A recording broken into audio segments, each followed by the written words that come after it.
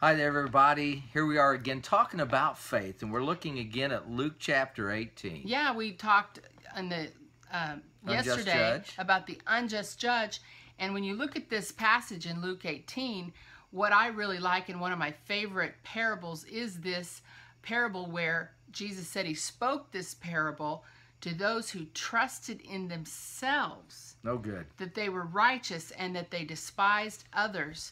And I think it's interesting, it comes right after the parable of the unjust judge and the Lord asking, will he really find faith on the earth?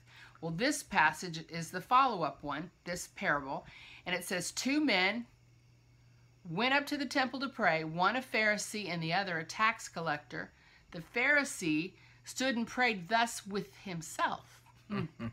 That's a bad sign right there. Yeah.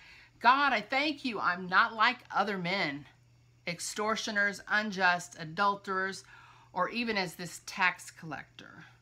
I fast twice a week. I give tithes of all I possess. And the tax collector, standing afar off, wouldn't as much as raise his eyes to heaven, but beat his breast, saying, God, be merciful to me, a sinner. I tell you, this man went down to his house justified rather than the other.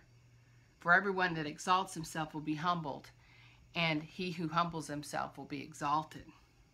There's so much to be said about your righteousness or Jesus' righteousness. And all that we receive, all that God's done, he's trained us. He's brought us to a place where trust in Jesus.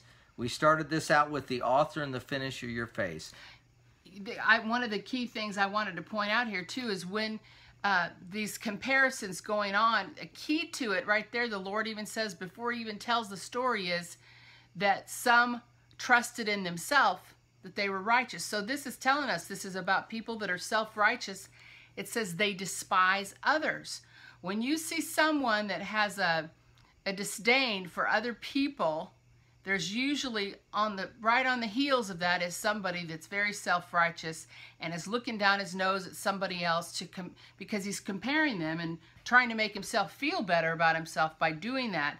But that's just an indicator of how destructive of an attitude this is. God wants us to be like the one that was humbling himself and recognizing his need for a Savior and not being proud of himself because he was such a good performer. Today, shake your self-righteousness and let's trust in the righteousness that Jesus gave us.